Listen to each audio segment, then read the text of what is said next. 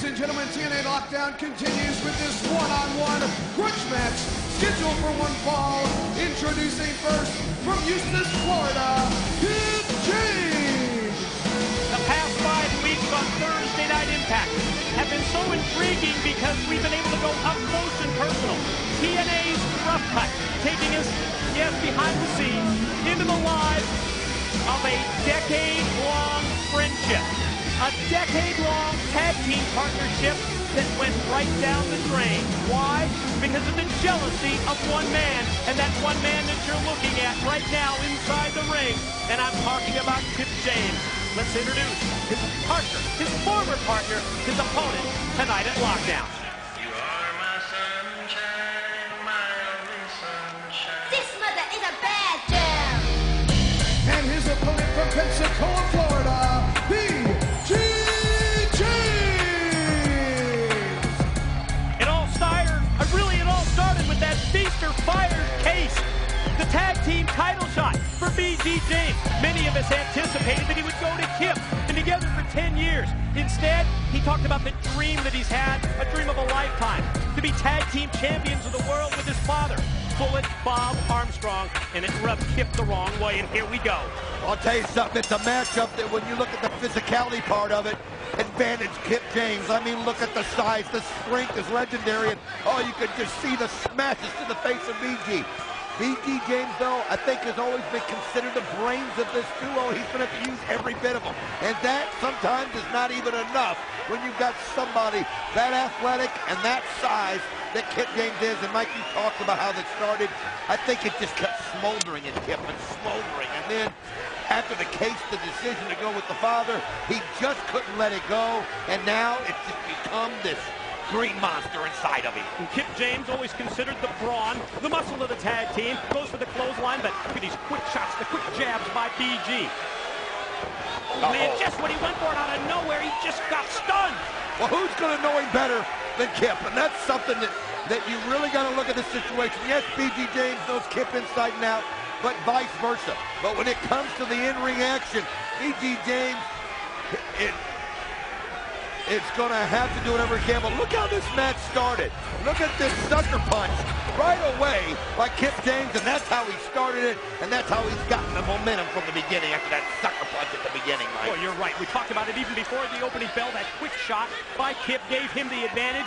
BG turns it around momentarily, but then it's Kip right back in the driver's seat. And you know, I was thinking about this matchup prior to the Lockdown pay-per-view tonight. I thought that the one competitor that might be able to change up his game plan a little bit would stand probably the best chance to win because of what you just talked about. The familiarity between the two. Hell, tag team partners for 10 years. I'll tell you though, once you get your bell rung like BG did at the beginning of this matchup, and then have your back of your head just smash into that unforgiving steel, 2 straight shots by Kip James. Right now, BG James is just reeling. And I mean, it is, oh, nice move. Get the elbow up, and now he's going to try to come off, but he caught that knee and just turned inside out. Sure did, turned him inside out. Look how happy Kip is with how things have gone here. What, some interesting comments from Samoa Joe, putting his career at stake. At the conclusion of this matchup, BG and Kip, we will hear from the reigning TNA World Heavyweight Champion, Kurt Angle. I'm guaranteeing you he's got some interesting things to say about that title match where tonight he can take Samoa Joe's career away from him. And he'd love nothing more. He'd love to be the one to be able to say that forever, that he ended Samoa Joe's wrestling career. But right now, Kip James just choking the air out of BG, just got that arm cinched around the neck, using that strength to lay on top, and just taking the air right out of the tire, and you can see the pain in Kip's face. You can just see it. In BG's face, Kip just applying that pressure and not stopping. What we talked about at the outset of the match, Kip being the muscle here and trying to use that edge that he has in power and strength to hold BG down. Crowd comes alive. BG going to try and get a little bit of an adrenaline rush, trying to feed off this great crowd here in the greater Boston area. We're in Lowell, Massachusetts. BG back up to that vertical base, stopped right in his tracks with a knee. Every time BG James gets any offense going, oh, nice kick. As you can see, Kip, but look at this. Every time he just uses that strength and stops the momentum, Mike. And I mean, just face planted him right in the cage. And I've talked about it before, but the cage has zero give. It's just the way it's configured. And you ask any of the guys that have been in it, they'll tell you it's unlike any cage they've ever been in. That's the key. Nothing like the 6 sides of steel until you've been in there for that very first time, until you know exactly what you're getting into. Check this out. Kip measures. Doubles him over. Caught him with that boot. Off the ropes. Oh! Man, just planted him straight down. Someone throwing a towel. This is the strength aspect of it. Ever since the beginning, Kip has just had his way. And right now you wonder about the career and the livelihood of Bill. Oh, I thought it was over. I just thought it was over. Sort of slow to cover after the famouser right there. It looked like how confident he was, and maybe that delay, that momentary delay that he had, may have cost him and may have enabled B.G. James to kick out at 2. And then you wonder, is it just a reflex action, a last-ditch effort? Kip doesn't look like he plans on, look at this, going up to the second rope, standing on it as he's just measuring B.G. Oh, but B.G., oh, the low blow, but you can't blame him. Anything you can do to stop that train from rolling. Caught him south of the border, no question about that. What a shot that was by B.G., but you talk about taking the complexion of a matchup and turning it totally in your favor. That's what B.G. James just did to Kip. Oh, you ask me, I'd do the same thing. I mean, you've got to do whatever you can to stop that. I mean, it was just an onslaught. It was just a reflexive move, but it's enabled him to get to his feet. But look at that. He walks right into another wicked right. But now he's trading punches. I think B.G. looks at it as turnabout fair play after that cheap shot at the opening bell. Exchange in mid-ring, and boy, it was going pretty even for a bit, but now B.G. gets the better of it. Tip shot off, elbow was on target. It dropped him. I'll tell you what, though, he's got to not let up for a second. He's got to keep this momentum going. And nice move there as he turns in him. The left jab, the left jab, the left jab. And this time he didn't go through. He just grabbed the head and threw it against the cage. Yeah, the realization just set in on that he's got that extra weapon, the 6 sides of steel to use, and he's taking Kip from one side to the other. A dazed and confused Kip. Knockout blow, courtesy of B.G. James with that big overhand right. Here he goes. Oh, man, and there it is. Oh, he drops the knee right to the chin. Here it is. 1, 2.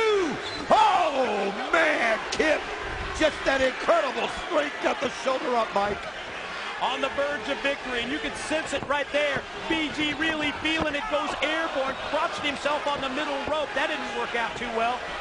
B.G. just going for the finisher there. He's just trying to just get the knee placed right, anything he can to stop Kip. And now look at Kip James. You can see it. Getting himself ready as he stomps the foot 3 times, 4 times, and goes right after him. But B.G. always aware. There's a roll-up. Shoulders down. 2. Got it! Here is your winner, B.G. James. This mother is a bad girl. 10 years of friendship goes down the drain. We settle the score tonight at LockDown in the cage, and we settle it with B.G. James' hand raised in victory. Yes, B.G. James the winner. Andrew Thomas signals to the crowd that he gets the W. Well, he used his head right there. He used his brains, the cleverness. He saw the opportunity, grabbed the short, and just got him into the quick roll-up and got the pin. And in B.G.'s mind, you got to wonder what is going through it. As you look at Kip just staring at him, and you got to wonder. Check this out.